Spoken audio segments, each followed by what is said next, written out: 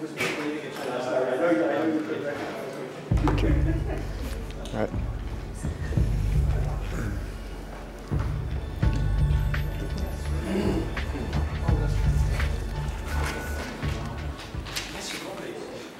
It is a great honor for the Humanities Center to be hosting this event, which is itself an event that is very close to our hearts and indeed to our own intellectual project at the Humanities Center. I think Professor Weiming requires no formal introduction, but then I think he does require an introduction because he always does things afresh, anew. He builds original and unexpected links between various civilizational discourses and is amongst the most treasured colleagues at Harvard. I only got to Harvard 6-7 years ago, and when I came here, it was apparent to me how many people's paths had crossed his and how many people's work had been influenced by his work. So I felt myself deeply fortunate when we met, and indeed to have your hospitality, to have your support for the Humanities Center, and to have your presence here today in a center which I hope very much follows the tenets of what you have yourself done in your work and institutionally, which is to create a crossroads across the sciences, the arts and sciences of faith and religion, as well as the aesthetics of culture. I don't think a formal introduction plays as much a part in this very special event as indeed the presence of the papers that we will be reading and the discussions that we will be having, which are much fuller ways of encountering the work of somebody who is at the forefront of cultural boundaries and cultural territories, and how, in order to work from tradition to tradition, we have to take up the enormously onerous but essential necessity of translation. Translation, not only intralingual translation, but translation as a cultural metaphor of both the desire for communication, but at the same time, the desire to leave certain things to be in the way in which they were. So the real respect of translation is also to respect the untranslated. The labor of translation is not always to give everything an audibility that would make it immediately understandable, but to allow texts and meanings and traditions to set their own times of emergence. Translation is really about that kind of temporality, and nobody has embodied such values in my view, and this is only, of course, a very small tribute, but nobody has given language, philosophy, and concept the time of emergence, allowing it to come to fruition, allowing it to flower, as has Professor Weiming. Professor Weiming is Harvard Yenching Professor of Chinese History and Philosophy and of Confucian Studies, and was director of the Harvard Yenching Institute from 1996 to 2008. He grew up in Taiwan, received his BA in Chinese study, we give my pronunciation, at Tunghai University, and his MA and PhD at Harvard. Taught Chinese intellectual history, Chinese philosophy, and Confucian studies at Princeton from 67 to 71, and at the University of California, Berkeley, 1971 to 81, before joining the Harvard faculty. He has also taught at Peking University, Taiwan University, the Chinese University of Hong Kong, and the École des Hautes Études en Sciences Sociales. And Professor Weiming is now on his way to create a new foundational institute in the humanities at Peking University. Professor Tu Weiming holds honorary professorships from Zhejiang and Renmin universities and the Shanghai Academy of Social Sciences, and has been awarded several honorary degrees in the US and China. Published many books, both in English and Chinese, and more than 100 articles primarily focusing on the modern transformation of Confucian humanism. A 5-anthology volume of his works was published in Chinese in 2001. The title of his talk this afternoon is A Confucian Reflection on the Enlightenment Mentality in China. Thank you very much for being here. Please let us begin. Thank you very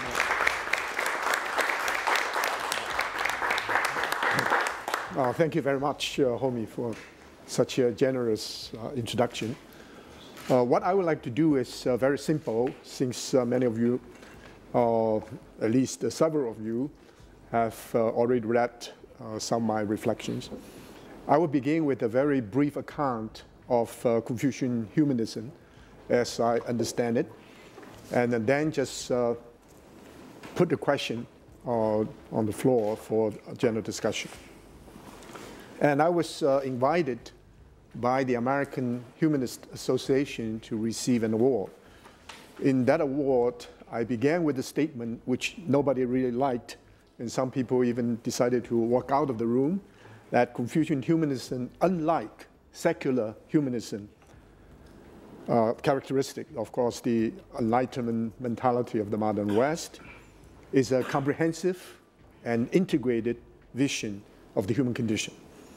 Such a form of humanism, in the word of Professor Balasubramanian, a great Vedanta scholar in India, it is a form of spiritual humanism. And in this sense, it may be useful simply to note that Confucians in traditional Chinese society assumed a variety of roles throughout their lives. As scholar officials, they showed their political responsibilities and performed their educational functions in society. Like Indian gurus, they were teachers. Like Buddhist monks, they were ethical exemplars.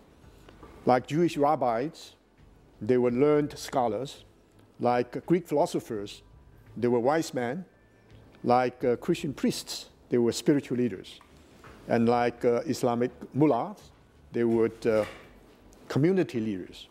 However, in the final analysis, their commitment to the improvement of the world here and now compelled them to take on social responsibilities comparable to those of the modern so-called scholar officials or intellectuals in China. Yet their intellectual horizons, and I would say, of course, their spiritual concerns, were much broader and much deeper. The tradition intends to integrate 4 dimensions of human experience: the question of the self, community, nature, and heaven. In the idealized sense, the integration of the body and mind, a fruitful interaction between self and the community, but community variously understood, from family all the way to the global community and even before, sustainable relationship between the human species and nature, and mutuality, sometimes termed as mutual responsiveness between the human heart and mind and heaven. It is in this sense that underlying Confucian education, there's a firm conviction that human beings are multidimensional.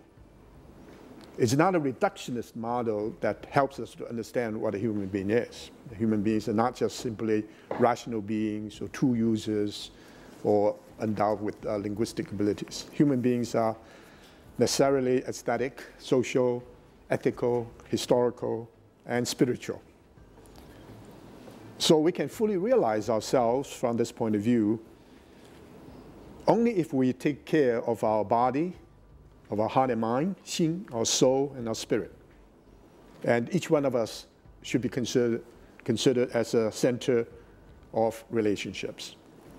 And so unlike many other great spiritual traditions, the Confucian humanism takes primordial ties, or we may call it unavoidable constraints, such as race, gender, age, language, place, class, and faith, significantly as constitutive parts of a concrete living human being.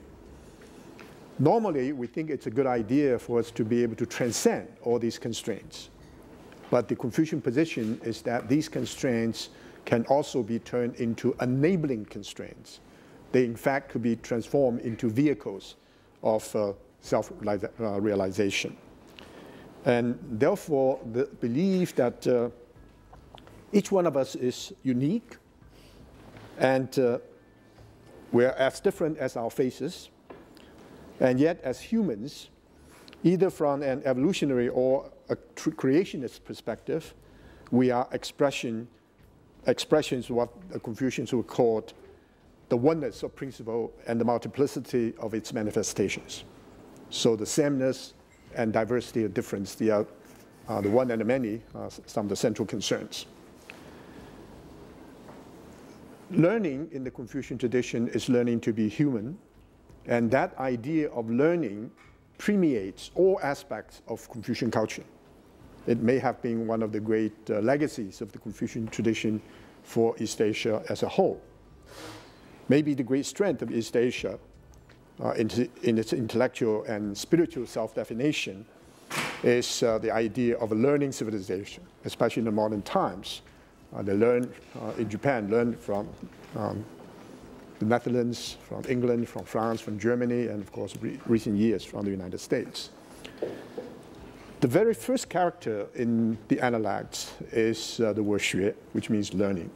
And of course, the description of Confucius' life history, from 15 to 70, all these decades, he tried to learn to be better human beings. But from this perspective, not only a person, but also a family, a community, a nation, a region, and the world must also learn. All human constructions, economic organizations, social structures, political institutions, universities, churches, philosophical systems, and ideologies are evolving processes. Without learning, guided by, hopefully, a communal critical self-consciousness, they inevitably become stagnant. Learning for the sake of the self is learning to be fully human or authentically human. The actualization of humanity entails our ability to embody all forms of interconnectedness in our self-awareness and personal knowledge. Therefore, the idea of the self is always a flowing stream. It's a center of relationships. And this process of growing of the self, realizing the self's full potential, requires the ability to transcend not only egoism and nepotism, but also nationalism and, surprisingly, anthropocentrism. As we expand our intellectual and spiritual horizons to incorporate an ever-expanding network of meaningful relationships into our care and concern, we gradually realize that we are integral parts of an immensely complex and yet highly differentiated, hopefully also integrated wholeness. I give you one quote from Zhang Zai in his Western inscription, 11th century thinker.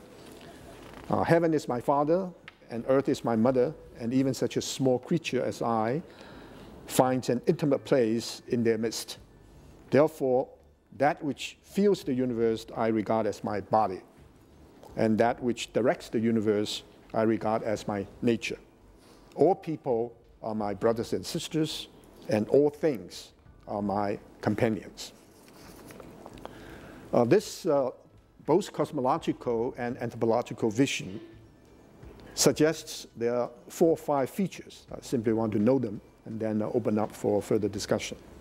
As a comprehensive and integrated anthropo and cosmological, so I coined this awkward term, anthropocosmic vision, it embraces nature, religion in its humanism, That's why it's not secular humanism. It assumes that a concrete living person is essential relationships. As a center, the dignity, independence, and autonomy of the individual is an essential feature of the person. As relationships, sociality is indispensable for personal identity. Third, the body is the proper home for the soul. The qi, the vital energy, is both spiritual and material. Humans are not only creatures, but also creators. And the secular is sacred because the exclusive dichotomies of body, mind, spirit, matter, creator, creature, and sacred and profane are not even rejected possibilities. Humanity, Ren, in this sense, as understood by Confucian scholars ever since the 11th century, embodies heaven and earth and the myriad things in its sensitivity and consciousness. The cultivated person, then, is to seek harmony without uniformity, harmony through dialogue. What is the relevance of this highly idealized picture of Confucian humanism to the question of China's cultural identity, or the quest for cultural identity today? It is implicitly a critique of the dominant intellectual force in China, which I characterize it as scientism, which is a version of a rather distorted Enlightenment mentality. But it is obvious that a rather remarkable transformation on the cultural scene has taken place in the last 20 years in the Chinese mainland. And so many of you are quite familiar with this. The Confucian discourse is no longer confined to the academic community. This boundary crossing is evident in several spheres of interest: in government, business, mass media, the professions, and social movements. Virtually all major universities now have a center of Confucian learning, or a center of humanistic studies or classical studies. Many institutes of higher learning offer lifelong education courses with emphasis on Confucian ethics to business executives and government officials. Books on Confucian classics are sold very well, and estimated, this is an estimation, 10 million children from 8 to 13 can recite part of the 4 books by heart. The emergence of the Confucian discourse definitely symbolizes a fundamental and thorough rejection of the anti-tradition mentality, which had been very, very pervasive for more than at least half a century. It is also an acknowledgement by the politically concerned, socially engaged, and culturally informed elite that the ideological vacuum and the corrosive power of the market with its excessive commercialism have seriously eroded public mores and substantially undermined the effectiveness of the body politic. To the Confucian public intellectuals, beneath their apparent economic achievement, the social cost, inequality, insecurity, incivility, and disharmony is very high, not to mention environmental degradation and so forth. And there's a strong felt need of a direction, of a new direction, and a strong need for a new cultural identity.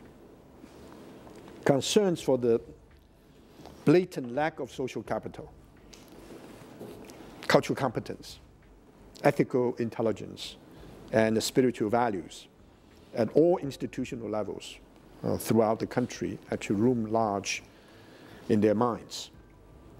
So whether China is a question that weighs heavily upon the conscience of all reflective minds in the cynic world, not just in mainland China, but Taiwan, Hong Kong, Macau, Singapore, and of course the Chinese diaspora. With a view toward the future, China's modernization, in my view, cannot be guided by an unflinching faith in scientism, defined in terms of materialism, instrumental rationality, progressivism, and social engineering. I want to make a very clear distinction between scientism as an ideology, which I think is outmoded, and the scientific spirit and the importance of using science as a way of guiding economic development and so forth. In a deeper sense, a critical reflection on the strengths and limitation of the modernist mentality by tapping into traditional resources, not just Chinese, but traditional resources all over the world, is both necessary and desirable for formulating a wholesome cultural identity. I believe the time is ripe for the Chinese intellectuals to transcend the narrowly conceived modernistic mentality in formulating their own cultural identity with full recognition of the value of openness, cultural diversity, and self-reflexivity. It is encouraging that a critical mass of some of the most brilliant young minds has begun to learn from and interact with a variety of scholars in the West, including feminists, environmentalists, religious pluralists, and communitarians. Of course, including postmodern discourses, post-colonial, and deconstructionist ideas. And yet, the desire to learn from the Enlightenment mentality of the modern West is overwhelming, and I think that's as a positive sign. But the emergence of a new cosmopolitanism is already visible. This is the question I would like to open for discussion. When I say the Enlightenment tradition, I mean, first of all, the great institutions, including market economy, democratic polity, civil societies, universities, bureaucracies, all the things that Weber talk about as forms of rationalizations.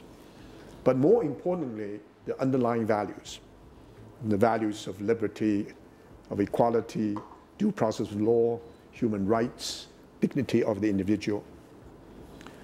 But the issue now we're confronted with is that can all these institutions, all these values put together be sufficient to guide China toward the 21st century? Or could all these values put together be sufficient for the human community of the 21st century? My question is probably not. All kinds of other values and ideas and insights will have to be not just incorporated, to be introduced, be educated, and eventually internalized as our own values. I give you one example, not just because Homi here, that I did it quite a few years ago, about the importance of China taking India as a reference culture. By implication, Latin Americans, Islamic, and Africa. More than a decade ago, I had the honor of visiting India as a so-called national lecturer, hosted by the Indian Council of Philosophical Research. I visited 5 cities, New Delhi, Madras, Lucknow, Shantiniketan, and Banaras, and gave 16 presentations at a dozen universities. Since then, I've traveled to India several times, and I'm totally convinced that it is immensely beneficial for China to take India as a reference. When I first promoted this idea 15 or 20 years ago in China, I was confronted with all kinds of skepticism and sometimes even hostility. But the situation is dramatically changed in the last, say, 4 or 5 years. Not simply because of the rise of India as economic power. That's only part of the story. I think implicit in this is the possibility of a new kind of cosmopolitanism. And even though only a very small group of people could be considered contributors to this process. If we look at this particular question, the contrast in developmental strategy, political organization, social structure, and cultural system, indeed, life approach and value orientation, provides occasion for what I consider edifying conversation. I organized 2 meetings over the last 2 or 3 years, entitled Indian and Chinese Philosophical Perspectives on Knowledge, Wisdom, and Spirituality. The Indian scholars in their 80s and 70s and so forth could actually serve as mentors, because most of the Chinese scholars were much younger, in their 50s. Very few Chinese scholars in their 70s and 80s are still actively involved in intellectual reflection. Let me leave aside questions about political economy, social development, social organization, and so forth. Simply by noting a couple of things. Indian experience of colonial rule made possible for her to adapt to the British style of parliamentary democracy, with, of course, all kinds of negative features. And this is radically different from China's single party with a strong authoritarian control. The Indian democratic practices have penetrated, I would consider, the lowest echelon of the economy. The Chinese countryside, by contrast, remained indigenous in governance and mentality. But the material resources of Chinese villages are still monopolized by the state. However, the Chinese socialist system for the last 30 years enabled China to accumulate very large amount of collective capital, which facilitated China's development of a very large-scale industrial infrastructure. As a result, China has been able to attract a great deal of foreign direct investment. On the other hand, in terms of issues such as human rights, labor standards, public accountability, and the question of trust, in the long run, China will have to re-examine her own strategic development. But the most noteworthy aspect of Indian experience as a source of inspiration to China is in the area of culture. The vibrancy of classical dance, music, art, film, devotional songs, religious rituals, and sacred sites, not to mention philosophy and literature, is a testimony to the continuity and resilience of Indian spirituality. The ethical and religious landscape of India today is imbued with enduring traditional symbols, which give a rich texture to the meaning of existence as experienced in everyday life. As the Chinese intellectuals begin to awaken from their purposeful amnesia and calculated forgetfulness, often imposed by the government toward their own tradition, as China begins to retrieve her rich heritage, they ought to take not simply the Enlightenment mentality of the modern West, but also Indian, Islamic, Latin American, African, and other civilizations as references. Thank you.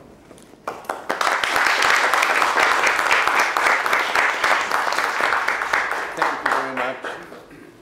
This is clearly a very thoughtful and a profound reflection on a whole range of issues, both philosophical and of contemporary political and social importance. I would also suggest that for those of us who come from a comparativist tradition, there is a number of issues here as to how we may actually do comparative literature or comparative religions. And I think that's another implication of this talk that we have on the table today. What are the most useful comparisons in a global context where there is such a vociferous tendency to highlight one element in one region, another element in another, not to have, I'm not suggesting that we need to organically wrap all these determining factors up together in one pattern, but there is an issue when you think about tangents of development and tangents of translation, how you actually construct a matrix for some kind of comparativism. And I think that's a major challenge we have today. The other issue, of course, is I know very little about Confucianism, and most of what I know comes from Weiming. So in that sense, I'm already half within the church, or three-quarters speaking from within the church, but it seems to me there's a kind of openness and flexibility about the uses of the Confucian tradition, from what I understand, whereas as a form of enlightenment, whereas the European Enlightenment was faced largely with a deep contradiction, in my view. Particularly if you take the later Enlightenment period, so the mid to late 18th century, not the earlier, you find that the very same societies that were producing theories of liberty were at the same, and citizenship, were at the same time involved halfway across the world in producing slaves and natives. And there is that contradiction. I mean, the fact that John Stuart Mill worked in the India office, East India Company office, that is not a scandal at all, because we all work where we can get a job.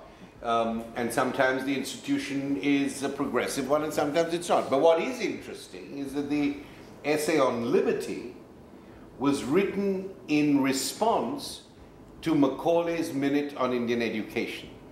And it's that kind of deep relationship, that deep relationship between citizens in one part of the world and subjects in another, that I think has made a lot of people question some of the basic assumptions of the Enlightenment. But having said that, it is very interesting that the most severe critics of the Enlightenment have often suggested that it is not that we need to overthrow the Enlightenment, but what we need to do is to fulfill its best aspirations. And here I think of Frantz Fanon, who was at some level a great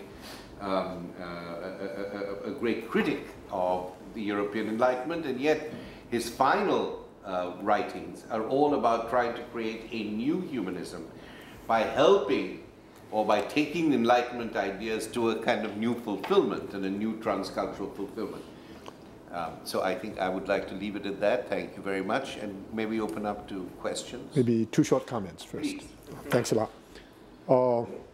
I think the person, probably even more than Fanon, is Habermas. Habermas considers the Enlightenment project yet to be completed, and I'm very much in agreement with him on that. Communicative rationality, for example. But there are two very important lacunae in the original conception and development, even today, with Habermas. One is the lack of concern for religion or human spirituality. You know, just like our discussion yesterday, the liberal idea, religion's a matter of the heart, should be relegated to the background. The other one is very little attention to nature as our home. These are two very major lacunae. Well, the other one I simply want to mention, the implication of China's taking India absolutely seriously as a reference is really far-reaching. Then China will begin to really appreciate indigenous Chinese traditions such as Buddhism, especially Mahayana Buddhism. I'm not talking about the government or the government's policy, I'm talking about whole intellectual ethos. If some of the major Chinese thinkers now begin to take Buddhism absolutely seriously, their whole idea about Tibet will be radically different. Tibet will be considered or cherished as important and enriching heritage of the tradition. Whether that will change or not, I'm not sure. But I think it's important to separate this intellectual ethos on the one hand and government policies based upon all kinds of considerations unrelated to human spirituality. Thank you. We'll take some questions now. I hope so. Yes. Would you introduce yourself, please? Thank you. The spread of... Could you introduce yourself and just say who you are before you start? My name is Yue Liqi. I'm a Chinese visiting scholar. Thank you. I think the spread of Confucian thoughts, even though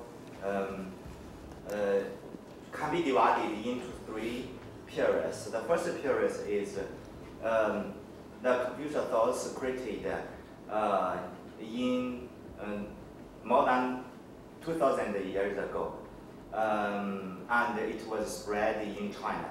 The second period, it was spread in Asia by Mu Dongsan and Xu Fuguan and so on. And the third period is the Confucian thoughts was spread in the world by Professor Tu Weiming. No, I think so I want to ask a question. When you Professor Tu Weiming, when you began to teach Confucian philosophy in Harvard, do you think the Western people need Confucius? And the second, do you think Confucian philosophy can make the world peaceful? Thank you. I don't think I'm qualified to answer either of these two questions. But I want simply to note that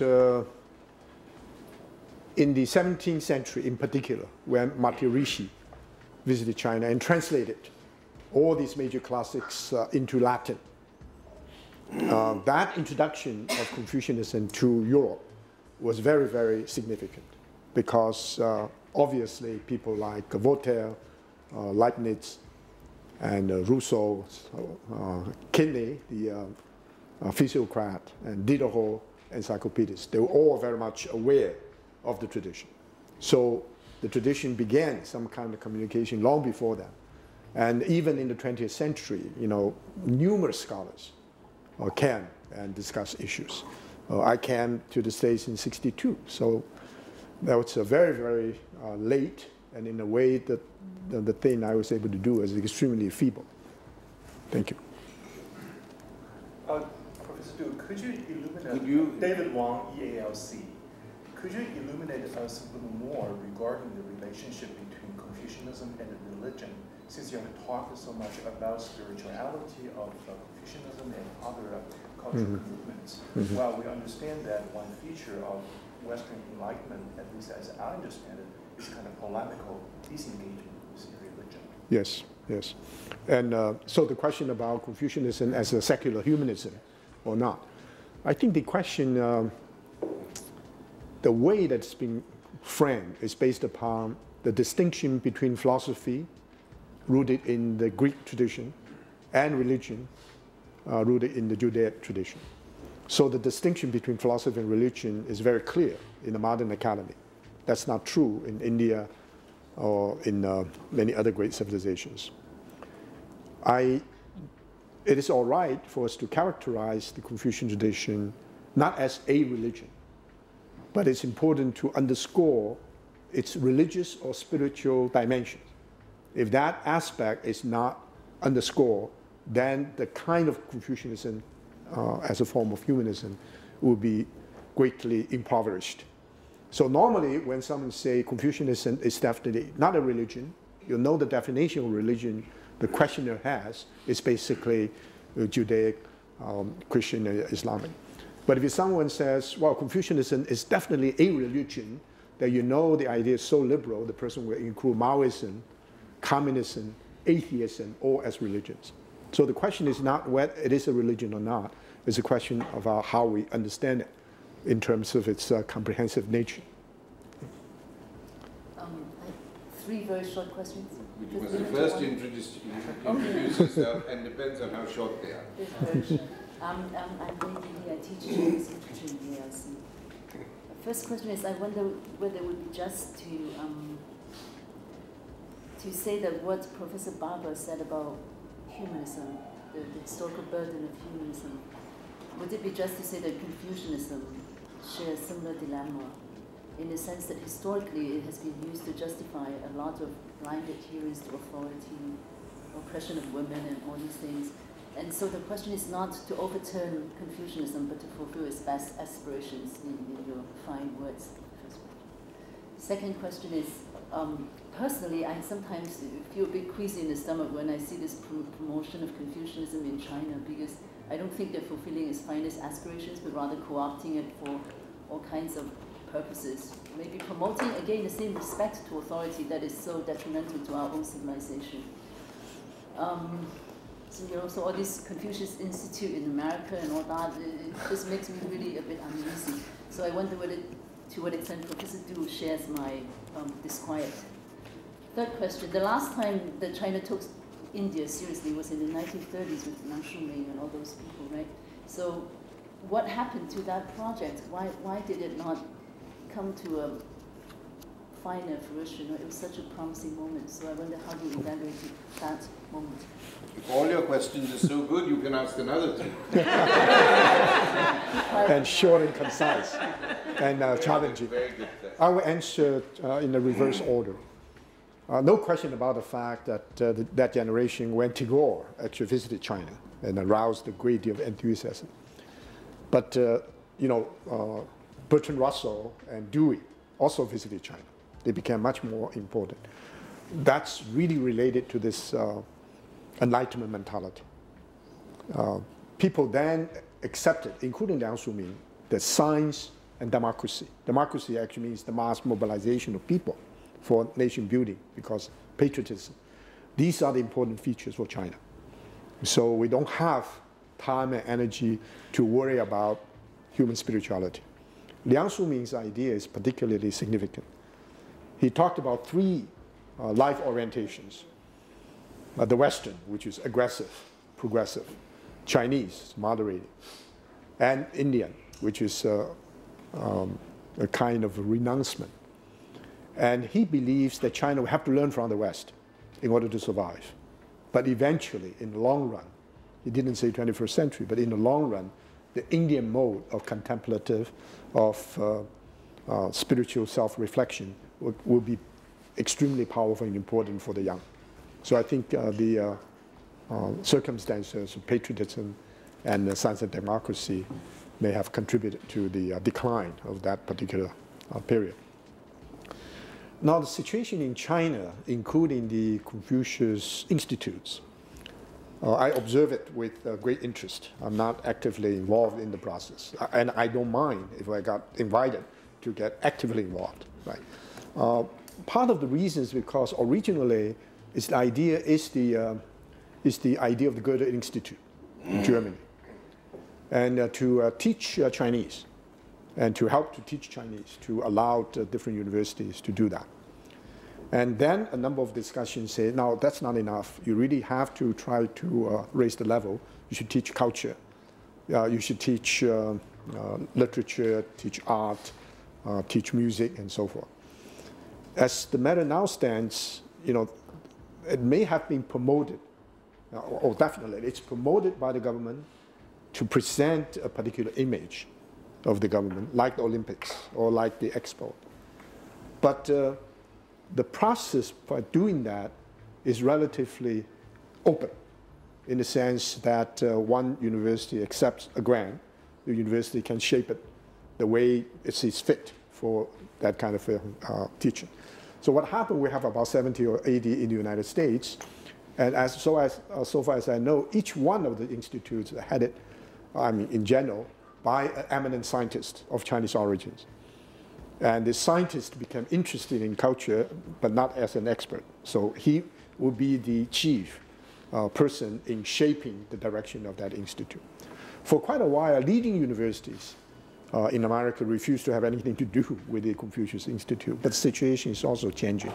Now there are about 500 institutes now. One at Waseda is totally for research. And University of Chicago just accepted one. It's also for research. It depends upon how the program continues. But I think your worry about cooptation, worry about especially politicization, is also my worry. And I think it's a very serious problem. It's related to your first question about the historical burden. And you know the burden is so heavy that for the last 3 generations of Confucian scholars who try to reflect upon the Confucian project, they've been dealing with this problem. The first generation of people, precisely Liang Shuming, Zhang Junmai, from 1919 to 1994, they learned from the West. They learned democracy, learned equality, and they criticize all these hierarchical mechanisms of control. They criticize the Confucian male orientation very, very forcefully. I think Xiong Shili is even more radical than some of the liberal critics.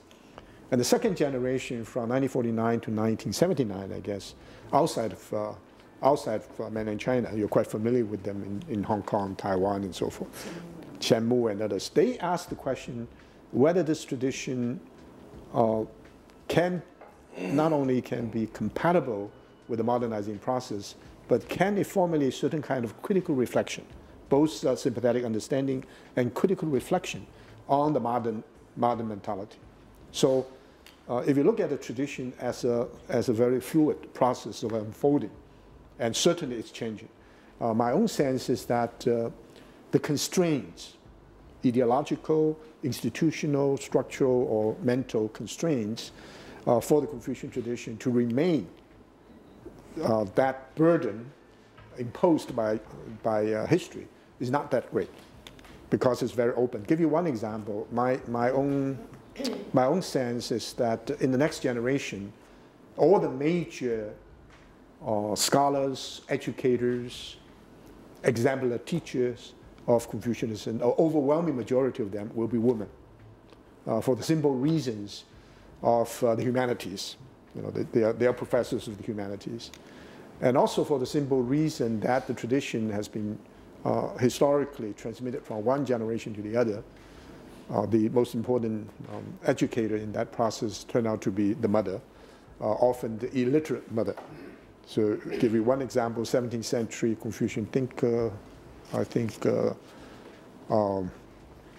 his mother instructed him to study with the two fatherless sons of our great culture. She referred to Confucius, whose father died when he was only 3 years old, and of course the famous mother of Mencius. So that role as transmitter, cultural transmitter, would be very, very significant. And I don't think there's any constraint if someone has become a noted classicist and a noted interpreter of the tradition, and her power of interpretation will be just fully accepted as authoritative. I think the gender differentiation is not really that significant. Yes, I'm Nicholas Joes, visiting chair of Australian Studies, and in Australia we also have many Confucius institutes now. My question really follows on from the previous question and relates to your point about India, that within Chinese tradition it's possible to find affinities with Mahayana Buddhism, for example.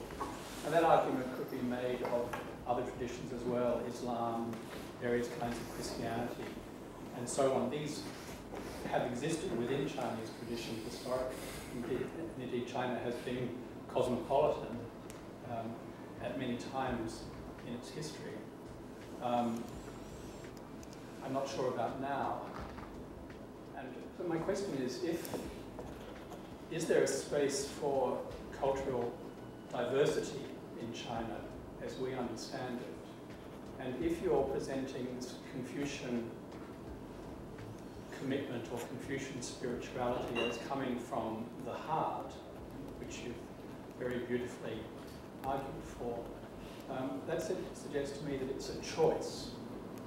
And people could make other choices, other religious or spiritual choices, and these would then need to coexist in some way. And I wonder whether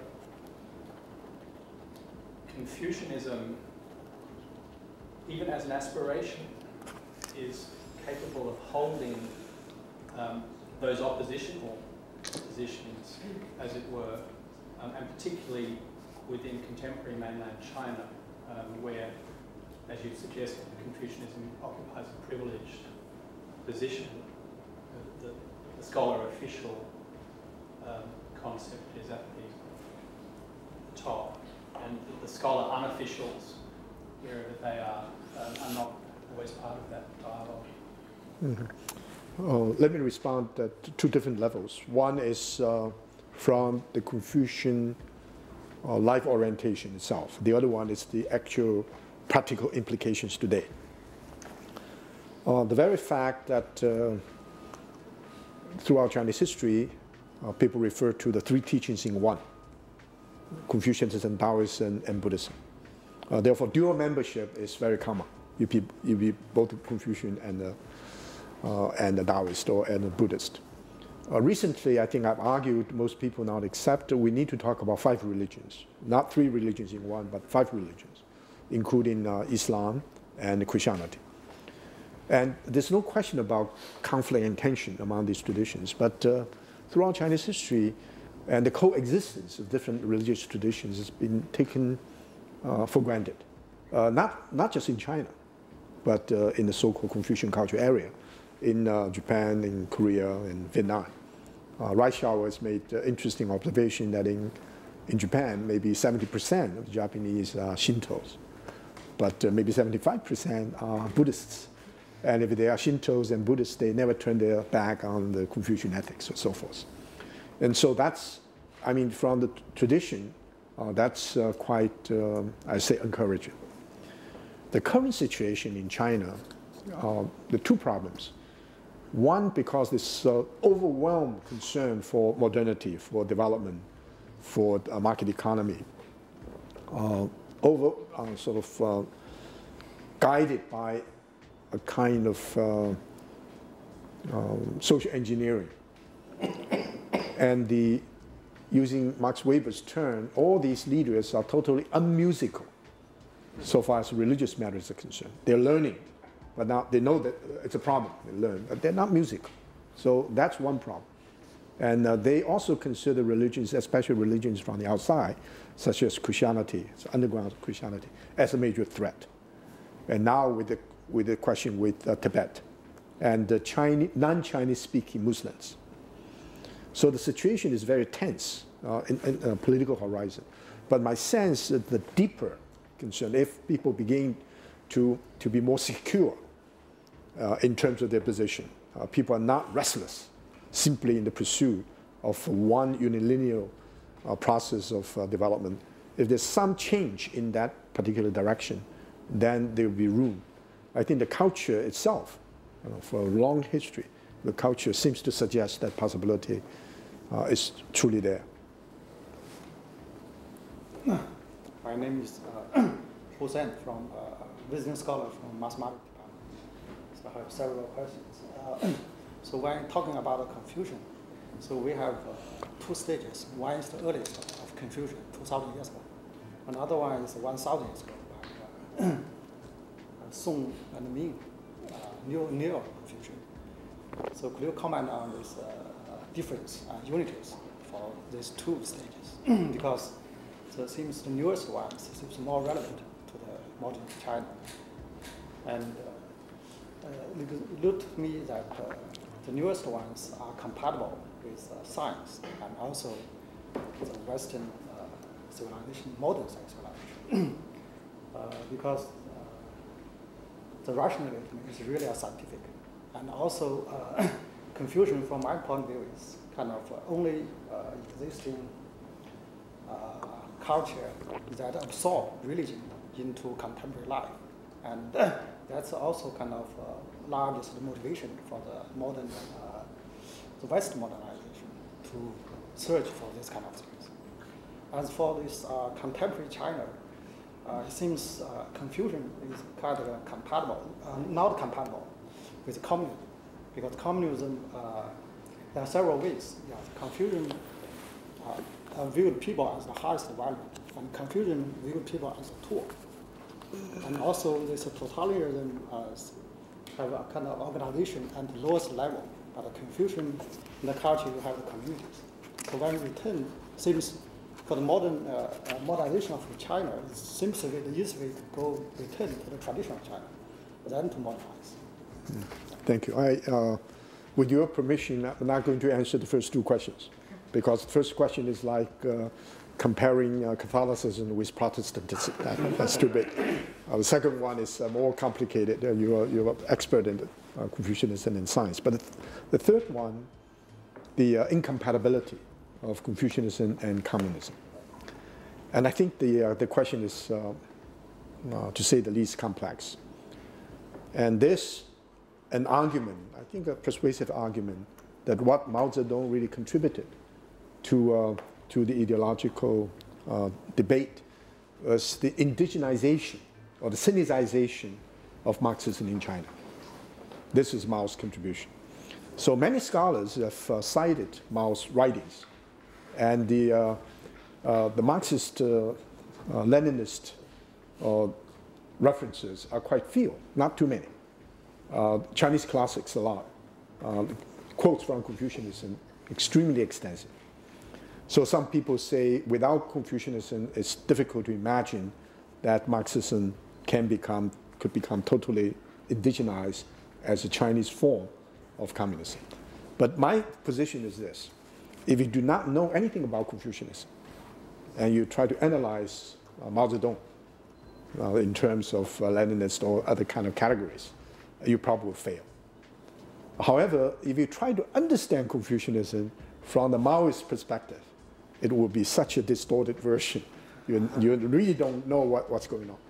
So, because Mao is not just Confucianism, there's Taoism, legalism, and he's basically anti-Confucian, there's no question about it, because he's anti-Chinese intellectuals in general.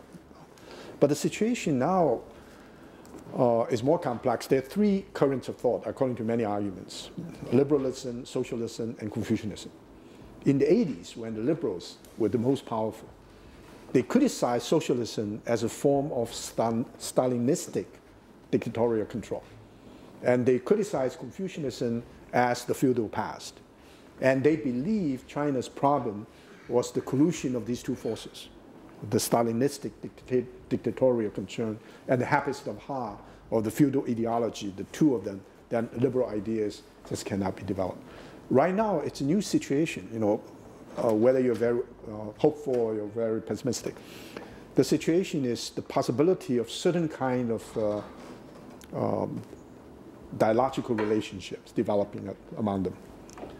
Liberalism will continue to focus on the market, the open, the reform, learning from the West, developing legal systems, developing hopefully constitutional democracy, or encouraging civil societies. The socialists will put a lot of emphasis on the distribution, on the question of poverty, the question of the gap between the rural and the urban, and the question of fairness, of equality. Whereas the Confucians will play some kind of role in shaping a different kind of cultural identity. But this is total wishful thinking. What is happening now will be contestation, very powerful contestation. They are Confucians, they're now fundamentalists. So fundamentalist, they would say, look, unless Chinese Communist Party is totally replaced by a Confucian not Confucian aristocracy, Confucian meritocracy, there's no hope for China. And then other group of people like Liu Xiaofeng, if China does not, this is all open discussion, if China is not Christianized, if China doesn't become a Christian country, there's no hope that China will ever be able to develop human rights, democracy, all these ideas. And then some other people believe that even though Marxism is no longer persuasive, and the only way out for China is Chinese culture with, socialism with Chinese characteristics. And that socialism is Marxist to the core. So I think the contestation will continue, but the hope is the contestation, or cause they have all kinds of far-reaching policy implications, but not involved real conflict or bloody struggle. It will involve with argument, with hopefully reasoned argument or shouting matches, all kinds of things, but not so divisive that confrontation becomes unavoidable. Hi, Joanne Balding. I teach philosophy at the Extension School. I'm actually interested in what you were just saying about liberalism, socialism, and Confucianism. It seems to me that the market economy is not going to be wiped out in the near future, and nor is science, although you mentioned maybe scientism, the critique of scientism as opposed to science. I'm just wondering if you could elaborate, what are the main challenges that liberalism poses for the new Confucians. I know the old classical Confucians or the Neo-Confucians, but for new Confucianism and for the new spirituality of new Confucianism, what would be the main challenges of liberalism? Because it looks to me as though unless new Confucianism can accommodate some key elements of liberalism, there'll be a growing rift between the realities of modern China and its ability to develop a real spirituality. Sure. Well, I totally agree with you. I think there are quite a number of scholars in the Confucian tradition. They call themselves Confucian liberals or liberal Confucians, like my teacher, Xu Fuguan. The idea is, I even have this notion, I think I've discussed this before, the environment in which the Confucian personality can be fully developed. The best environment is actually the liberal democratic society, a society that is open, that is tolerant, that allows all kinds of potentiality to be fully developed. So I do believe that society is more congenial than the dictatorial societies in ancient China or any modern forms of authoritarianism. So the continuation of the liberal mindset is critical. Unfortunately, when market economy has transformed China into a market society, and some of the liberal-minded people who still follow Wang Hayek to the core and arguing the market is the only way that will save us. And that makes me extremely worried. And it's Chicago economic liberalism rather than Harvard economic liberalism that is still very, very powerful in China. And that situation may change. So if we have a more nuanced understanding of the market and the liberalism, the situation could be better. Can you hold for a second? Because no, that's okay. You have to run, right? No, please go ahead. And then we can come back. Finish the. Well, I was just going to say the recent corrections in the market would obviously give China pause as well as it has. Absolutely. West. So I don't know how long Right. Chicago school will continue. But Yes. thank you. Thank you. I had two. Introduce yourself. I'm Janet Gatto, and I teach Tibetan studies and Buddhist studies in the Trinity School and in the Committee for the Study of Religion. And I had two sort of disparate comments / questions. One was maybe, this is really a comment, but I'm wondering what your thoughts are. Is it in the kind of very visionary kind of program that you're projecting, which is very, very inspiring, that part of what you're doing in the invocation, especially of religion in particular, and especially in the sort of use of terms like isms, Confucianism, Buddhism, that it seems a very important piece of it, but that's something that's very hard to convey, is that really the Confucianism you're talking about is a new Confucianism. It's a newly configured, it's a newly constructed one. And the same would be for Buddhism. And part of the problem that one runs into when you're looking at this historical burden is to try to make it clear that this is truly a creative and new project. And in many ways, one's borrowing a label and you're borrowing certain threads, but you're being so selective that it's really something new that's and very intentionally being created. But I think that the problem, though, in so doing, just as like one knows when one teaches religion all the time, like I teach Buddhism, and I try to say, Buddhism is something that's been in shift and flux all along. There's no real thing such as Buddhism. It's always changing, but it's very, very hard to get, even students in a classroom to understand that, let alone political actors. So to actually be self-conscious and say, okay, we're invoking certain Confucian values and pieces of Confucian legacy, but we're really talking about something new, something that's borrowing major, say, components, but it's not any kind of Confucianism from the past, per se. And for that to be a legitimate and trustworthy, compelling project, I just think it's hard to do, if I'm making my point clear. Very clear. Yeah. And the second point is just a very different point, but maybe related to, when you said something about Mahayana Buddhism could be you know, very, very valuable component to this new sort of Chinese orientation, and that might help solve the Tibetan problem. But it's so much, the Tibetan problem is so much about, you know, authority and nationalism and politics and all sorts of other things. And it, you know, it's so perplexing at this moment, you know, given that the Dalai Lama has gone way, way, way out on a limb, you know, and said, you know, I give up the, you know, request for independence entirely, and I really want to work within the Chinese state, completely accept the Chinese domination of the Tibetan plateau. You know, but that is completely ignored. He's just being vilified, you know, more than ever. You know, and you know, he himself recently has said he's giving up hope, which is really surprising to hear. I mean, and I feel too, it's very hard to, you know, see those other issues, which are really just of a very different order. Very hard to have hope. Yeah, I share your concern of the second one. Maybe just one or two comments. But I think a new situation emerged actually in the 21st century. According to the Comtean, August Comte's notion that human rationality progressed from religion, metaphysics to science. Once you get to the scientific age, all the others could be relegated to the background. But yet, what actually happened in the 21st century? I think two features that are particularly significant. One is, of course, identity politics, but the other one is religion. And each religion, you know, of course, all these isms occurred in the 17th century. Only Christianity and with ITY, right? All the other isms.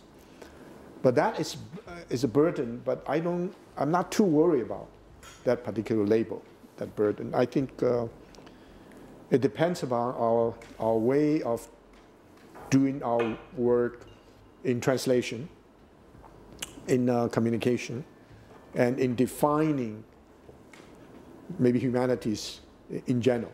For example, should the study of religion be an integral part of the humanities, or simply part of a divinity school, or part of other seminaries and so forth? So I think that's changing very rapidly.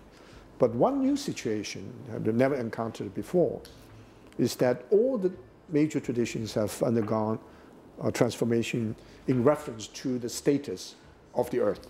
This is the first time. Therefore, I don't think you can afford not to be an engaged Buddhist in the 21st century. You say, well, I'm still interested in the Pure Land, and rather than the red dust.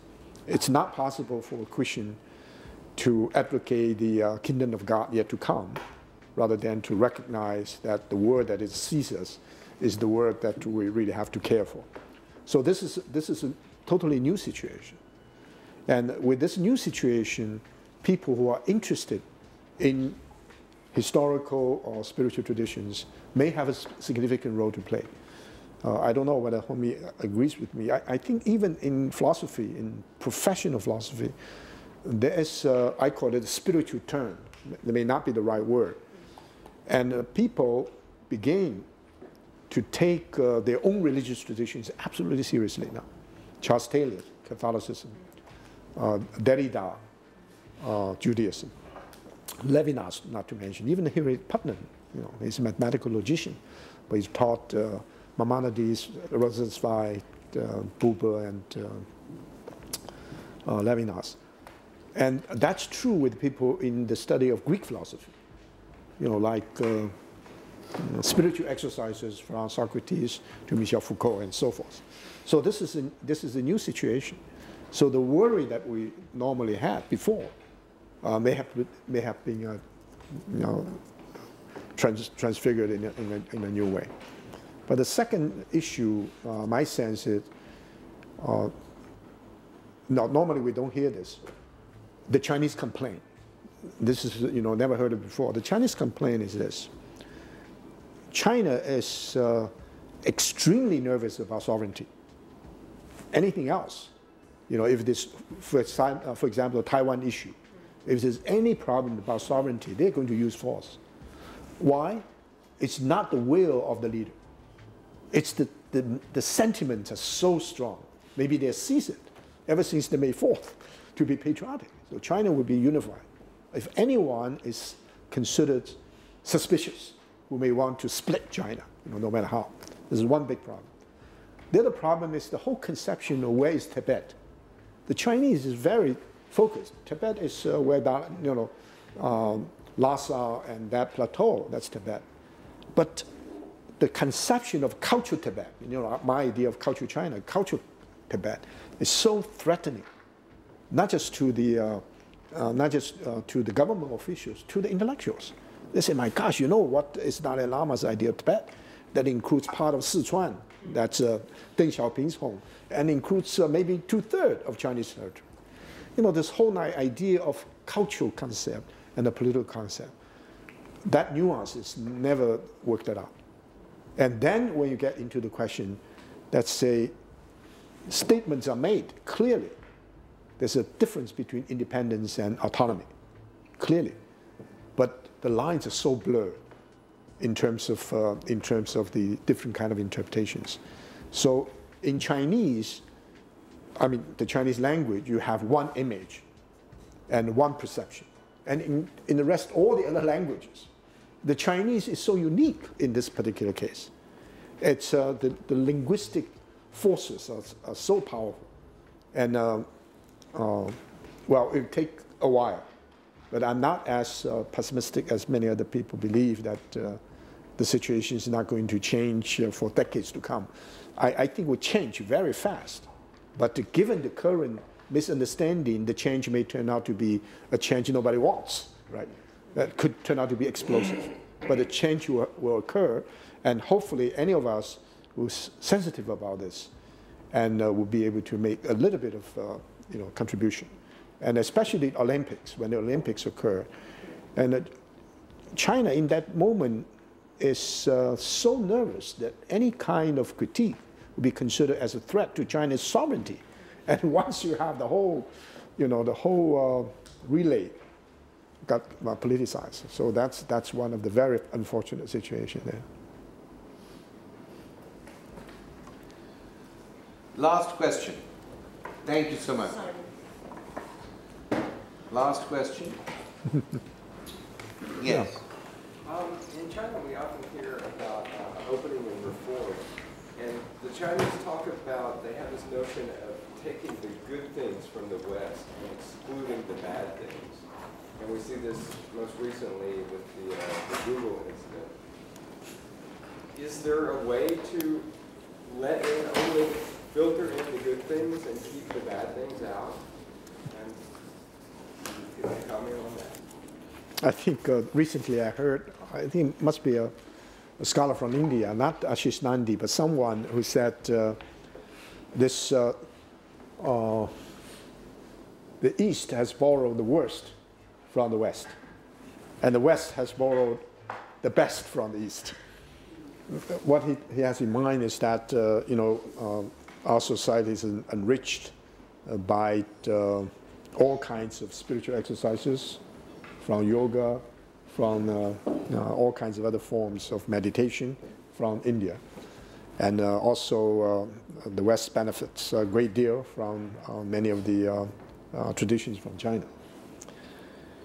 Very early, probably still in the May 4th, the comparison is done in a really amazing way. China decided to define the Chinese national characters in the worst possible situation you can imagine. So China find the worst possible Confucian expressions to define themselves, even including opium smoking and concubinage, spitting, all these things. These are the AQ spirit. And the West is defined in terms of democracy, rights, and equality, and so forth. So the gap is just incredible. Situation now is changing. I don't think it's possible at all for any society when it's open to allow only the things desirable for you. Normally, if the society is relatively closed, China is still relatively closed, the worst will come in very fast. and the really deep, important values would not be able to do so. So my recommendation is that instead of engage in a totally unfair comparison, your worst against their best, and this is the time for a kind of dialogue among core values. And the so-called dialogue among core values is to accept the fact that society is shaped by values and, of course, disvalues of various kinds.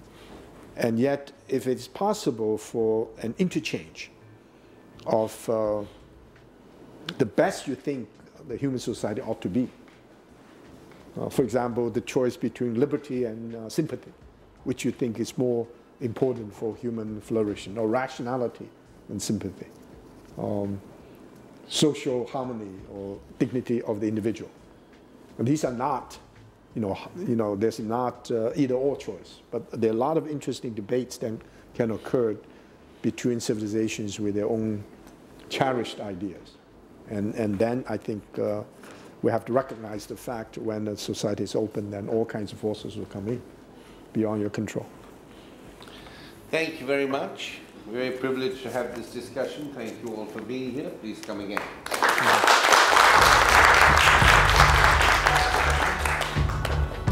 Thank you. Thanks for coming. Yeah.